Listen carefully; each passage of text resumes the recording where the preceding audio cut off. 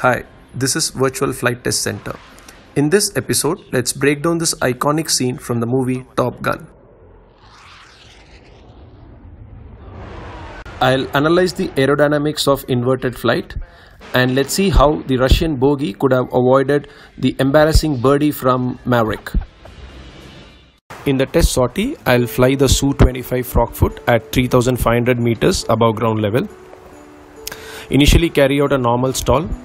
Thereafter invert the aircraft, try and maintain the attitude of the aircraft and also the altitude. And towards the end we will do the data analysis of the normal stall and the inverted stall.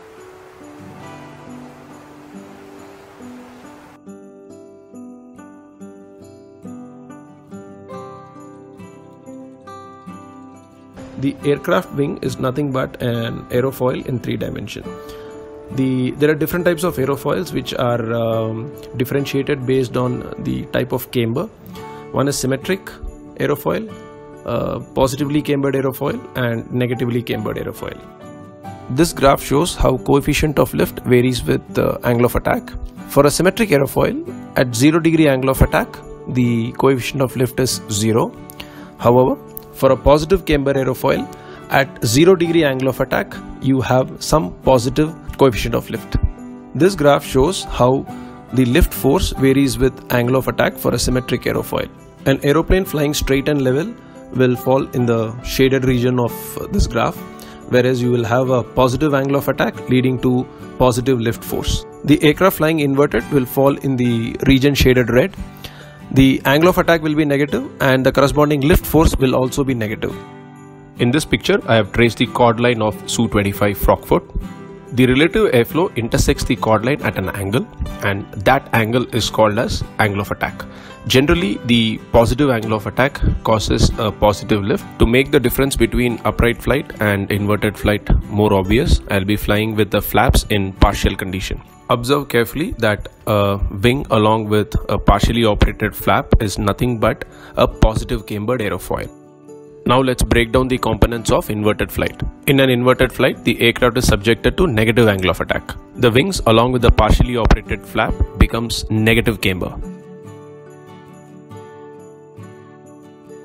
So let's suppose that we want to fly an aeroplane at IAS of 400 kmph at an altitude of 3,500 meters. So let's say to sustain that flight, it requires to maintain an angle of attack of 3 degrees. Just remember, the positively cambered aerofoil during upright flight becomes a negatively cambered aerofoil when you're flying inverted. So obviously, if it becomes a negatively cambered aerofoil, the angle of attack requirement increases for the same IAS.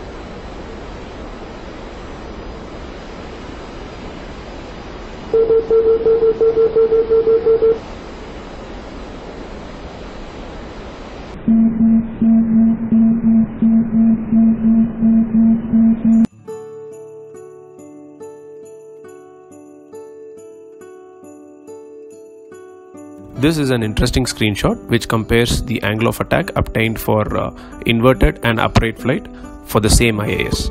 In the upright flight, the aircraft could sustain 318 kmph at 10 degree angle of attack. However, in order to sustain the same IAS in the inverted flight, we require 3 degree higher, that is minus 13 degrees. Shown here is the data plot of how angle of attack varies with IAS. You can see that in case of an inverted flight, there is a consistent requirement to fly at a higher angle of attack than when compared to the upright flight. In this, you can see that the aircraft in upright flight shows all characteristics of positive camber, and the aircraft flying in the inverted flight showing the characteristics of negative camber. Okay, so coming to the final, the first query which I had raised in the initial part of the video, asking what the bogey, that is the Russian aircraft, could have done to avoid the embarrassment. So all that guy in the Russian aircraft could have done is to reduce the speed, because if he had reduced speed, Maverick would have tried to catch up with him, and he would have been forced to reduce the speed. But there is a limit to which he could have reduced, because he is inverted and his angle of attack requirement would be high, and eventually he will reach a point where he will not be able to sustain. To conclude, we can say that the wing does not know whether it is flying upright or inverted. Inverted flight leads to the negative camber, which in turn requires a higher angle of attack to be maintained for the same coefficient of lift in comparison to an upright flight. Other than the aerodynamic considerations of inverted flight, it will be pretty interesting to know what are the engine limitations when we fly inverted. That I will cover in my next video. Thanks for watching.